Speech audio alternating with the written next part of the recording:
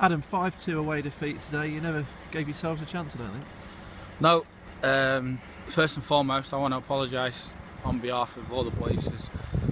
It ain't good enough. There's no excuse. It's not me coming on and apologising just for something to say. It's a genuine one, and especially from me personally, it was just disgusting. That first, it was disgusting. The familiarity of the 3 goals, they progressively, arguably got worse in their simplicity for Blyth, and that must be worrying. Yeah, it's messages are we're getting so much information from the staff.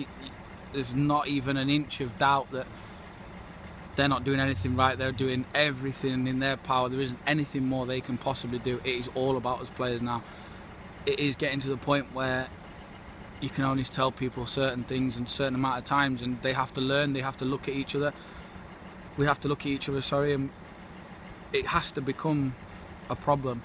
It doesn't look like it's a problem to some at the minute, and some of them have got to grow up and take information on board and be more ruthless and be more demanding and be more nasty if they have to be, because it's going to be a long season otherwise. And you can have all the preparation in the world. You can have an overnight stay and video clips and GPS and everything. Goes out the window, mate. If people can't head the ball, it presumes, like you say, goes out the window. Goes out the window. It's not even so much as heading the ball. It's just being close to people. It's having a man, having responsibility, and it's a personal pride. It's your man's not going to score. Do you know what I mean? It is that. Like I said, from the football club point of view, even beyond the staff, behind the scenes at they've put on 2 overnights now. We've been battered both times. It's not good enough. I don't think not every team in this league gets what we've got, and you can't ask for more with the manager's up. I know him. I know what he's like. He's watching video clips. I bet his wife hates him. He just lives for football, and he gives us so much information. And maybe some of them aren't maybe used to that, and it's difficult for them. But there's nothing more that anybody else can do apart from the players now. It's all on our toes. And strong words from you tonight, as I presume they were in the dressing room. Is that really now going to be a springboard towards Monday night? It's got to be.